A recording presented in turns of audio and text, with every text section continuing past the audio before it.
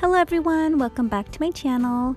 So for today's video, I'm gonna be doing a process video on how I decorated this Happy Mail box. And this is my first fall themed video for 2018, so I am super excited about that. And get ready for more fall themed videos in the future. So like I said, I'm decorating this box. The paper pad that I'm using is called Pumpkin Spice, and I picked this up at Joann's. So for the cover, I wanted there to be more color, so I picked out this pattern paper and I'm just cutting this down to size and I'm just eyeballing it.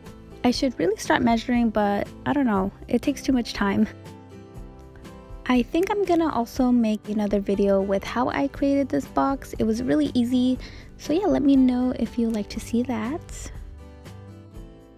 Now that I'm satisfied with the size, I'm just gonna adhere that with my ATG gun and add a doily. I think a doily adds the cutest touch to any project.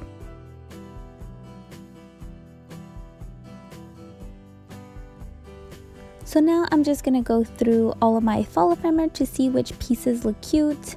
This paper collection is by Jen Hatfield and I believe it is called Warm and Cozy.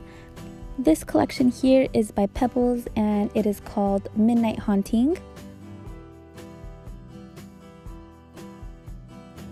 This collection is also by Jen Hatfield and I think the collection is called Woodland something. Let me know if you guys know what it's called down below.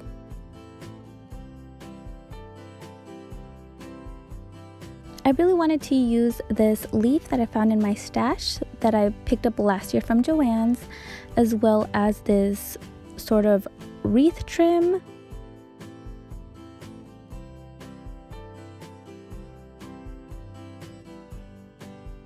So now I'm just playing around with the ephemera to see what looks good. I really like this welcome fall piece. So I really like how that looked in the middle, so I'm just gonna glue that down with my hot glue gun.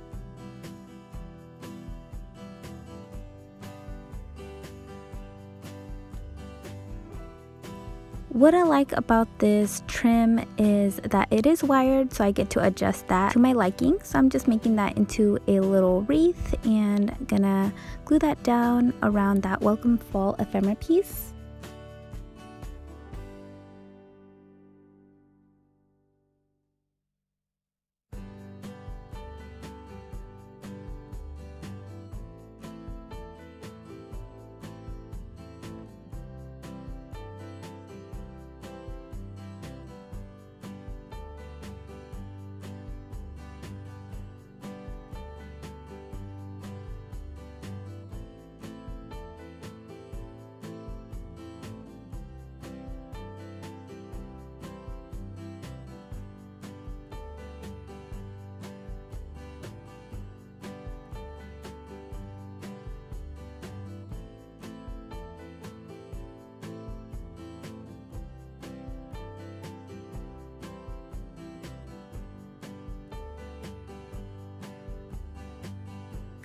I do want that deer to pop out a little more, so I'm just gonna adhere that with some foam tape.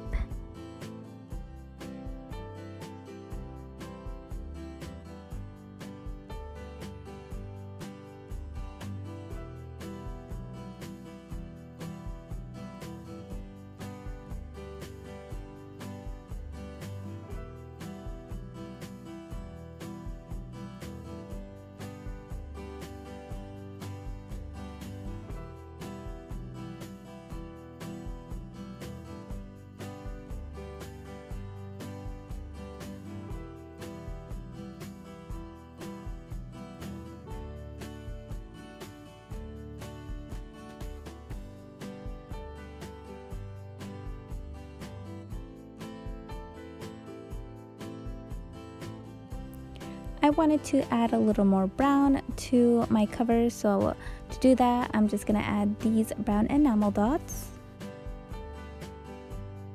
I thought the top part of my box looked a little plain, so I'm gonna add a banner piece.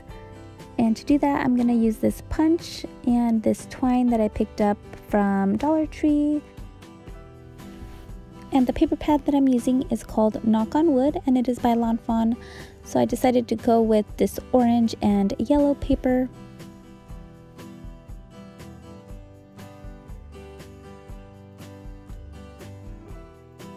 I grabbed this scrap paper from my stash, and I'm gonna be punching out 4 more of those little banner pieces to glue on the back so it won't be too flimsy.